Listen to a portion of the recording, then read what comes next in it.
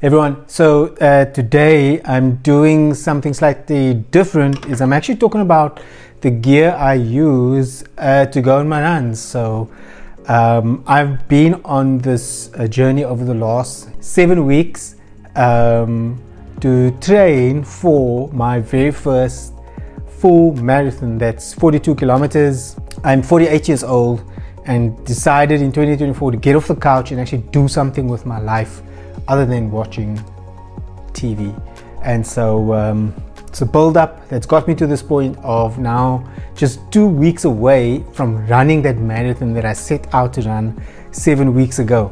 Today specifically, I just want to talk about, so what actual gear do I use, when deciding to take on anything new or different stuff. I'm often encountered with, oh, you got to use this, you got to use that. I'm a fairly simple person, not just mentally but also in the things I have in terms of what to use.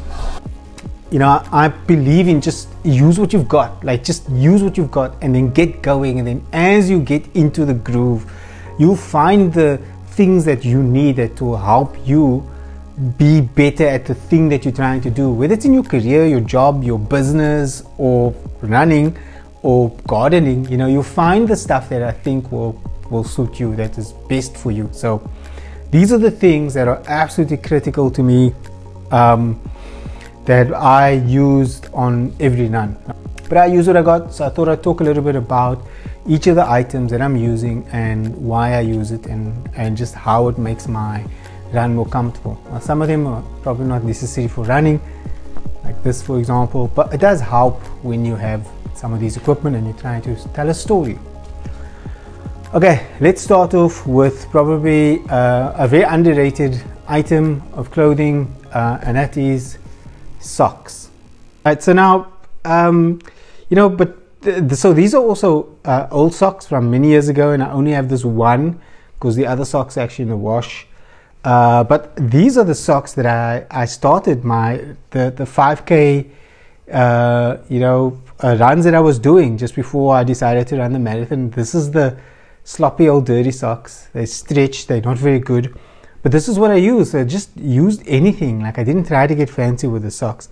I recently did upgrade and buy these are Falk socks. So they generally come in sort of a range of size. You'll see there, that's a Falk sock. I have 2 pairs of this, a longer sock. You don't want to go with the secret socks when you're running. I find that they just slip down too often and then it bothers you during your run. I mean, there's nothing wrong with the secret socks. They look cool, but they're not very functional when you're trying to do a long distance run and you're building up from nothing and you just want to concentrate on your run. You want to make your run as comfortable as possible, and that's why having a good pair of socks. I mean, they're pretty expensive as socks goes. This one's about 139 rand, and like I said, I got 2 of them, and so that's pretty expensive as far as socks goes, at least for me. Yeah, but they are so worth it because they are comfortable. They're good, comfortable fit. There's not a lot of friction with the sock itself. With this sock, plenty of friction. I mean, these are rubbish. There's plenty of friction with these socks, and they sort of slide into the shoe and they lose focus. Also, they're very old, but it's what I have. I didn't go out buying new socks at run 1. I think it was only I got the new socks 2 weeks ago, just because I was starting to get very uncomfortable, lots of pain. I had secret socks that were they're bothering me too much in my run, and I'm trying to remove anything that takes away my focus from running. And the excuses of, oh, that's why I didn't do the distance, because running. So socks is probably for me the number 2 item that's important for your run journey. Alright, so socks are important. A running top, running vest that's comfortable. So this is from runs I did in the past. Funny enough, this is my when I did the Neisner Oyster Festival in 2011. So which is exactly the run that I'm going back for. I'm going to do the Neisner Forest Marathon but this time I'm doing the full marathon. This was the half marathon, 21 kilometers, and so this time I'm actually going back and I'm doing the full marathon. But I've got a few of these left that are comfortable. These are great for running with because they don't give you a lot of friction. The seams are all hidden seams. So you know, in the tops themselves, the seams are all hidden. So I find with a lot of like normal t-shirts, the seams can get scratchy after a while. And so we're not talking about if you're running 5Ks, just wear anything, or sometimes even 10Ks. But if you're running further than that, what I found is that anything that sticks out a little bit, you know, that creates friction, especially over a long period of time, whether it's running your pants, your shorts, your t-shirts, that friction can really irritate you. And I've seen some people with some terrible results, lots of chafing, some even instances of bleeding. And so that's why a decent running top is useful. I don't like the vest, the strappy vest type stuff. It's just not my style. I'm more conservative, cover myself up. So t-shirts like these, if you enter races, generally they have an option for you to buy in to some of the merchandise. I love buying in t-shirts. In the Niagara Forest Marathon, I've also bought a new t-shirt, updated t-shirt that I'll proudly wear after the marathon, after I've successfully completed, because I don't quite know if I'm actually going to finish. Such a lot of pressure there. But yeah, cool. A running top is essential. Now, let's talk about this little jar here.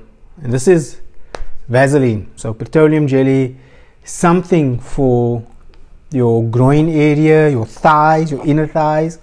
You want to have something with you. I often forget this. I actually almost always forget this.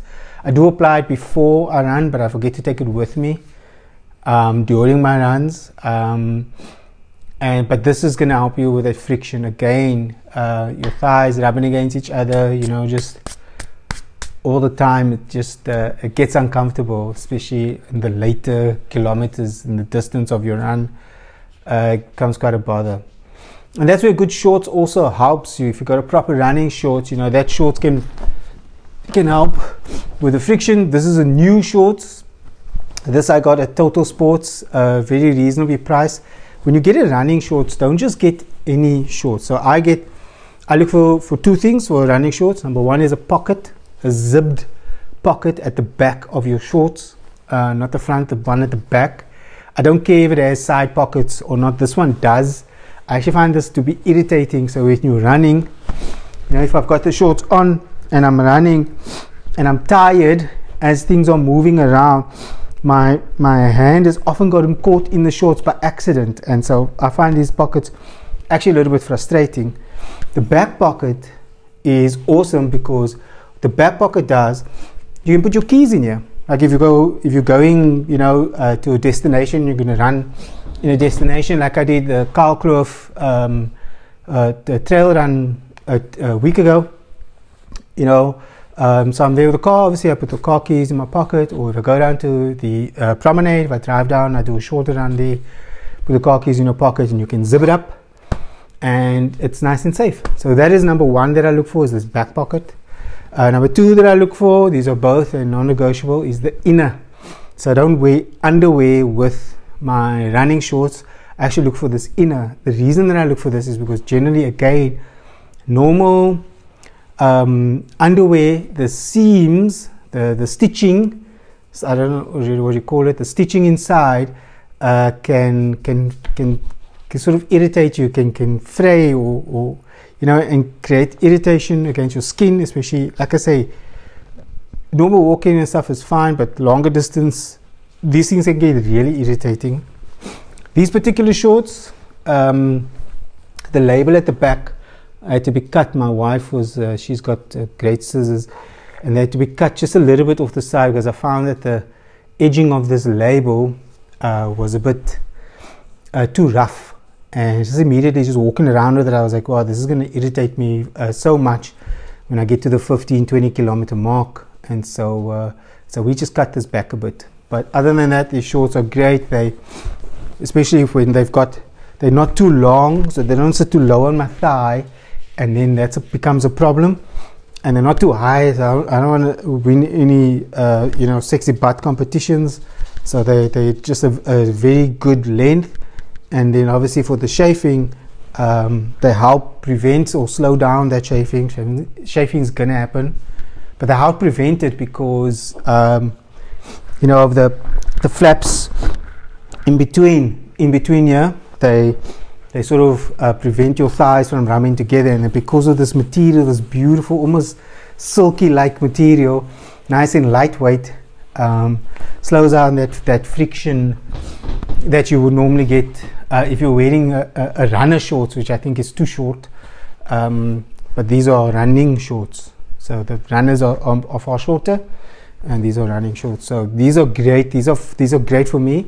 And the reason also that I like this material is that if it gets wet, which, you know, in the warmer seasons when you're running, I would often just dose myself down with water to keep cool, and it will dry quite quickly. It's also another good reason for tops like this. They dry very quickly, so they don't soak in too much, and so that's also quite useful. That's for the shorts. Keeping on the thing of clothing, this jacket. So in the warmer seasons, you don't need a jacket. You know, just straight up go out and run. But in the early mornings, now it's winter, and especially going into the forest marathon, I use this on a few runs now, almost all my runs, because I started like, you know, about 4:30 or 5:30. It's dark, it's cold. That's when I start my runs. I start off wearing a jacket. This is nice, lightweight. I was very happy to have this jacket with me when I ran up Table Mountain. It was so cold, it was so windy, and so this jacket came in handy. And so you can take it on and off fairly easy. This also has some pockets. I generally try not to put things that I'm going to need in a jacket pocket because I know that I'm going to take it off. I know that I'm going to get hot. This is one at the back. See, so this is doesn't have a hood, which is great because I find the hoodie to be annoying. So it's got a bit of reflection for, you know, when you're running at night or early morning, it's dark. Got a pocket at the back, and it's got two pockets on the side, which are all zipped, so they can zip close, which you definitely want. This is stinky, it needs to go into the wash. Okay, cool. So those are the things that I wear. I sometimes use like powder, baby powder for my feet to also just help with friction. And then the other thing is that I use is, because I'm doing long runs, these are all training runs, there's no water stops, there's no one to support you. I use a backpack. I take a backpack with me. Now, this is just a regular old laptop backpack. It's nothing special in here. I don't use this as a laptop backpack anymore. And wow, this needs a wash as well. So nothing special here. It's too big. It sits heavy, not heavy on my back, but it sort of covers my whole back and also makes me a lot hotter than I need to be. But I'm using what I've got, right? So there's camo packs, which I've recently looked at. But the reason I didn't get a camo pack was, number one, I don't know how long I'm going to be running this kinds of distances, and how often I'm going to be doing it. So I don't know what comes after the 22nd of June. I really don't.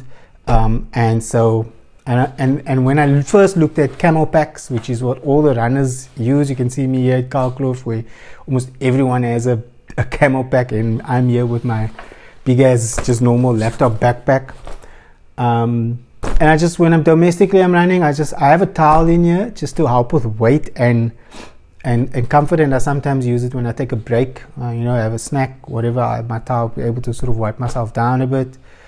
I put my water in here, so I have either one water bottle. Sometimes recently I'm taking 2 water bottles with me. I realize I'm drinking way too little water, and so I just use a normal sort of empty cool drink bottle, you know, Energade or just normal water bottle, empty plastic bottle.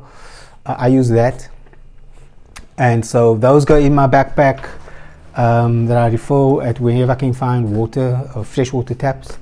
So this is on my backpack or on my back, as I'm running. It just has the water, banana, for my phone, other things, anything that I want to carry with me. I don't carry too much with me. I'll use this backpack. It's use what you got. Yeah. So, and then shoes. This is number one. Trying to think. So socks is definitely super important. Obviously your shorts and stuff like that, but you can get by with any shorts. You'll soon than later realize you need to get a better shorts. They just make things more comfortable. But essential for me is socks and then shoes. So I recently got this Reebok shoe, and I'd used another brand before this, and I thought I'd try something different. I was getting a lot of pain.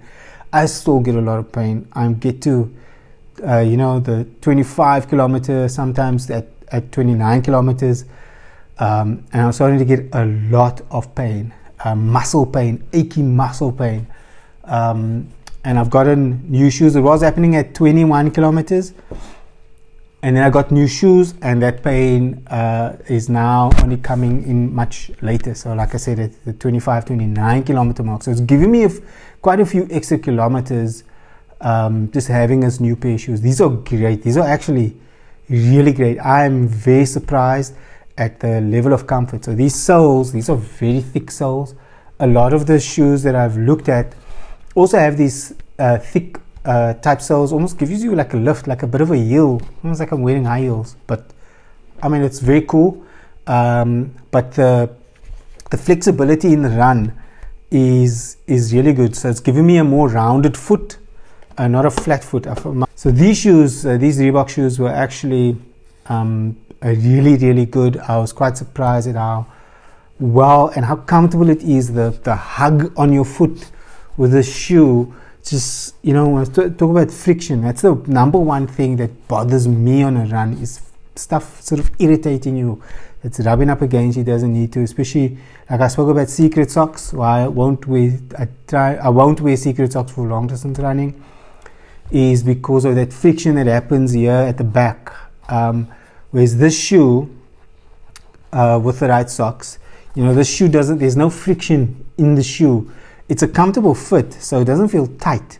But it's just when you have it on and you're on a run, you don't feel like there's any movement in the shoe. So you feel pretty solid hitting the ground. And as like I'm experiencing pain in the later distances, when you get there, your confidence in your step decreases, or at least it is for me. And just having the right kind of foot gear to be able to support me, so that I can just run with a little bit more confidence and feel like I'm not going to fall over because my body's giving in.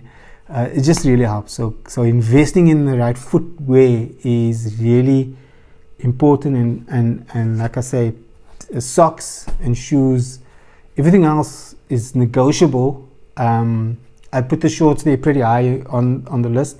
So your essential gear, your shorts, your t-shirt, your socks, and then your shoes, super important. The other things make things a lot more comfortable for you, like your Vaseline, don't forget that.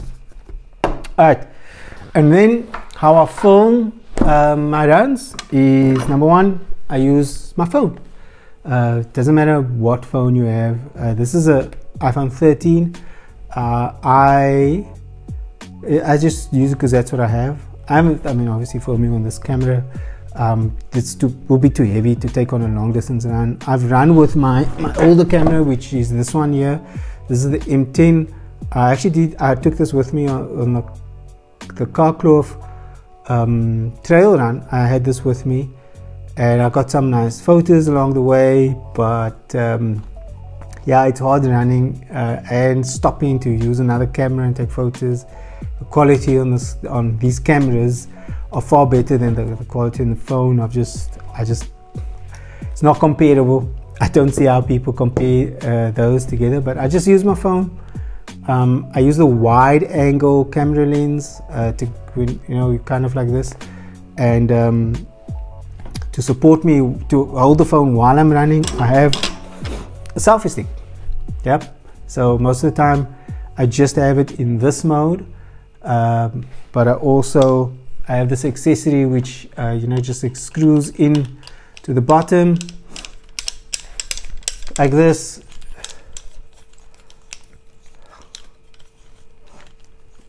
And then I can put it up and I can have a stand. And so where's the other attachment that goes on here for the phone itself, clips on, and then I've got it like that. And then yeah, and so yeah, so this is pretty useful.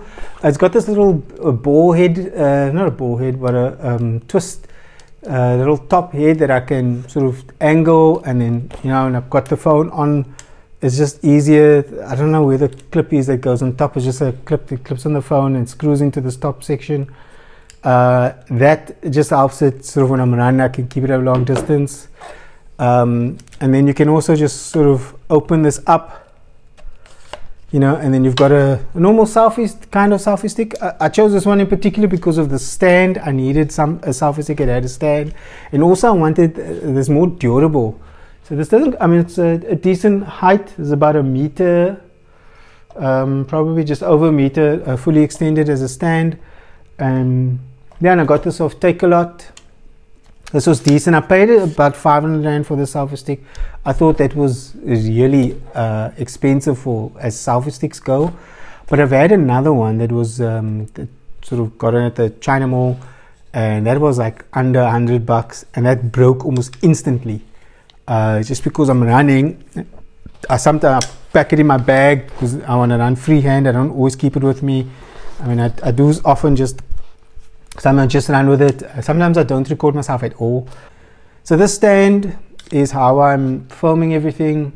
I considered getting a action camera like a DJI or GoPro, but then I'd have to spend money, and I don't know if it's really going to work for me, you know, and it's thousands of rands, whereas the phone work, and I'm actually really impressed with the built-in image stabilization that this phone has. Now I'm sure other phones, Android people might prefer that brands, and those phones might have a great image stabilization as well.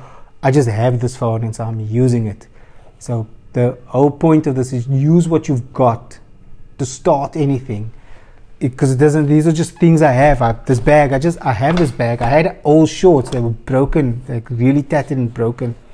I used that, and my wife was giving me grief about it, so I had to go buy new shorts, and also didn't want to show up for the Neisner Forest Marathon in broken shorts, because I only had 2 pairs of shorts. The one was really tattered and the other one was like okay, but they both now are super broken.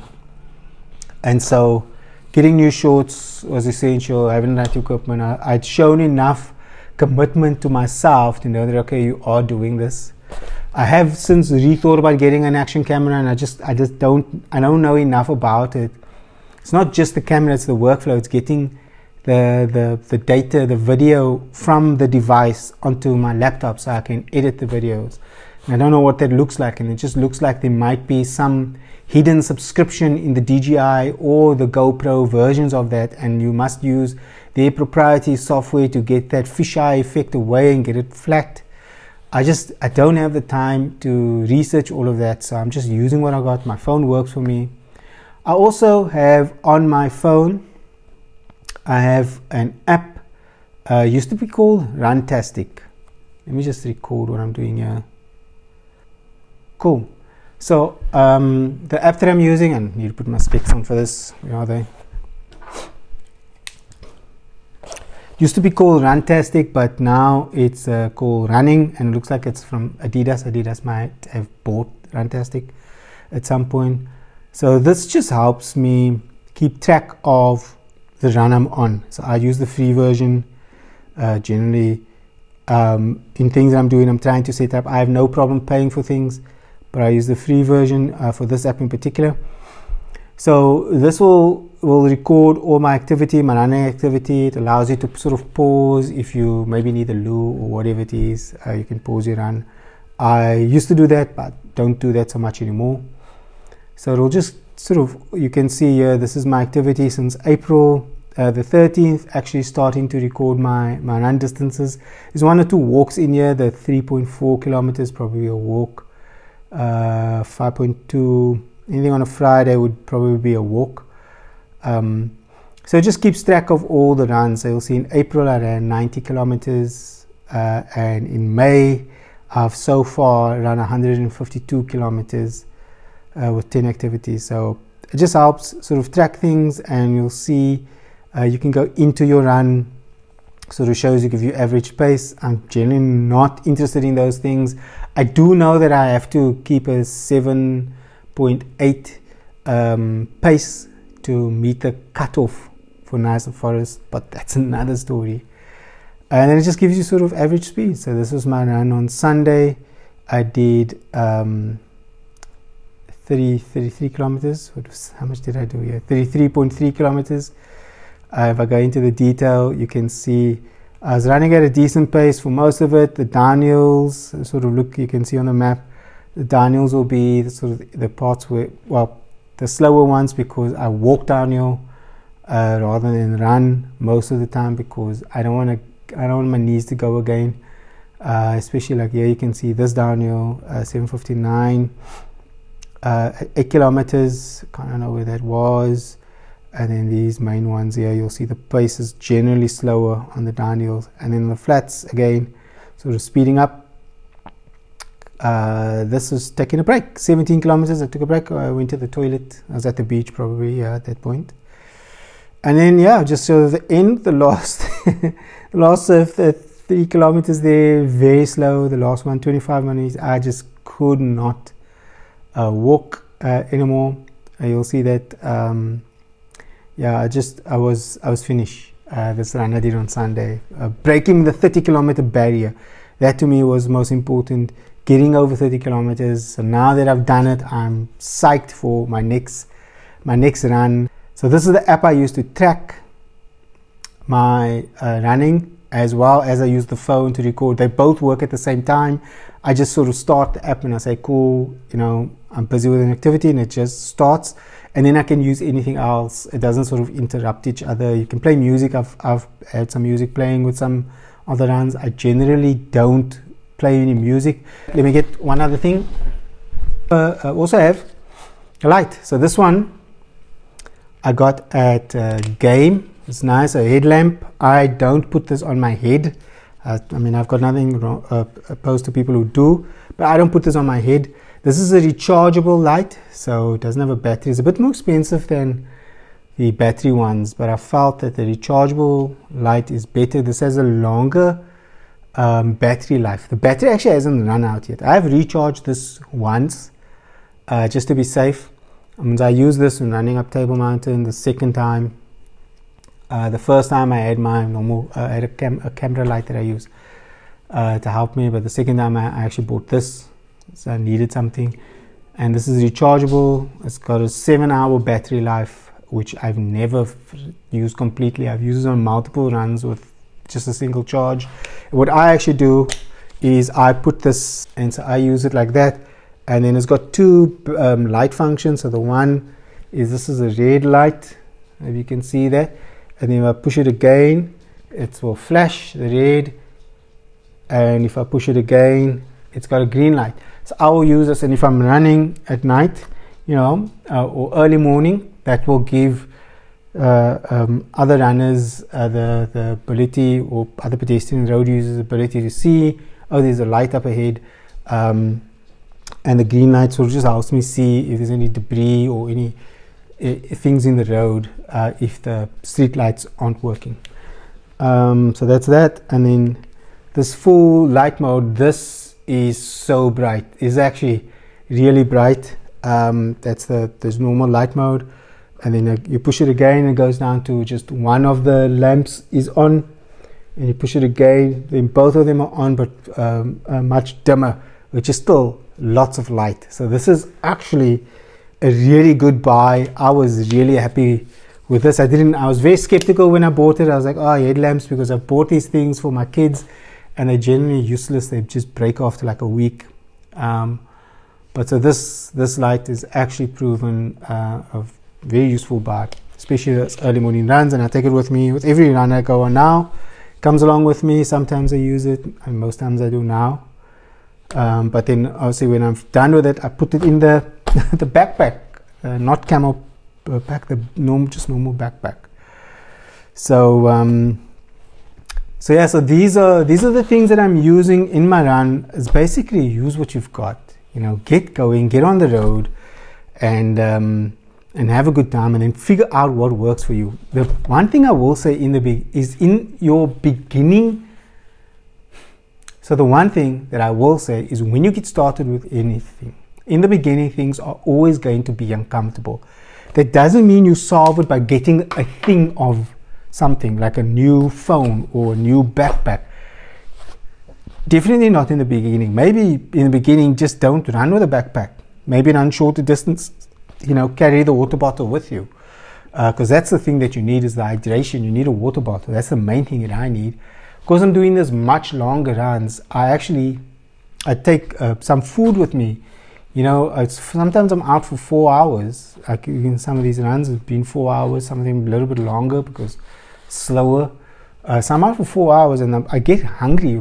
I've never experienced it before when I was doing 21 kilometers, but on these runs I do. So I've even had like a lunch box with me once, with a peanut butter sandwich. Again, just I take one of the kids' things, man. I just use what I have.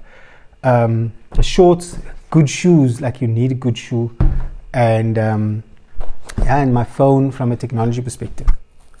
So those are those things that I use on the run. The other things that I want to talk about a little bit is nutrition. So I'm not good at this. I'm still figuring it out. But I'm getting a lot of body pain in the longer, or sort of the 30k mark, 29k mark. A lot of muscle pain, aching, and I still don't have a solution. But people have recommended Slow Mag. So other runners that I speak to, they have been recommending taking Slow Mag daily, which I have been. I need to take this today actually. So this is effervescent. It's meant to replace zinc and other stuff. I'm not sure, but that's one of the things that I'm using is Slow Mag. And then another friend recommended this. This is BCCA. It's Amino Grow. It's Amino Grow, and what this is doing for me is this is actually helping with the muscle strength. There's also sort of reducing the pain that I'm getting, so it's not as bad as it was before. And before it was like really bad for a long time, and I just kind of would run through until I just couldn't take it anymore. But this is helping. So I've recently started using this. I don't have any sort of full results for you, but like a supplement. Find something if you are experiencing pain. Like not if you just went for one run. I mean, there's over 200 kilometers that I've run in training for this marathon, and I've got a few weeks left, and I've only just started taking this. I've only been on 2 runs using this, 18 kilometers, and then again this 33 kilometers. So those 2 runs that I've used this. So not conclusive, but I'm trying to use something to help me just reduce that pain, because I'm going to run 42 kilometers. I have to run a long way. And it's more also about the post-run recovery. Like, you know, I was taking the whole day to recover. And so I can't do that. When I did Kalkloof, I was about 2 hours away from home, and I need to drive back after that because I need to get home. So I can't just sit there and recover the whole day. I needed to be able to move. I didn't have this when I did that run, but I had to figure out how to speed up my recovery. So I'm working on that as well. All right, so those are things that I'm using in my run. It's the main thing is just to get started, whatever you're trying to do. I hope that some of the things that I've shown you here today gives you ideas for your runs. If you have any questions, you maybe there's something that you're using as a supplement that you're finding is working for you for that muscle pain. Maybe you have a remedy. I do use sort of, you know, Deep Heat and Voltaren, those kind of things on my pre-run. I need something sort of during the run. I think I'm going to get the spray that I'm going to try out next. So during the run, because I don't want to have anything on my hands. If I'm sweating, you know, you're wiping your face all the time. It's You know, and you've got, let's say you got Voltaren or deep heat on your hands and you wipe your eyes. Oh, just imagine what that can do. Or you wipe your brow, your forehead, and the sweat sort of drops that that ointment into your eyes. That's not going to be comfortable. So this is what I've got. This is what I'm using. I've got 2 weeks left. There's so much going through my mind about this run. There's just so much to prepare for. I don't know what the fuck I was thinking trying to do this, but man, what's come out of it has really been exciting, and the opportunity to do this and to continue to document the story. And thank you to everyone who's been following this journey along, for everyone who leaves a comment of motivation. It really helps. Thank you so much. And who send me messages. I appreciate every message, I appreciate every comment, and I appreciate every minute that you spend watching my videos, because some of them can be long, and I'm trying to get better. So I hope this helps. Maybe you'll start your run journey too, and hey, let's go for a run.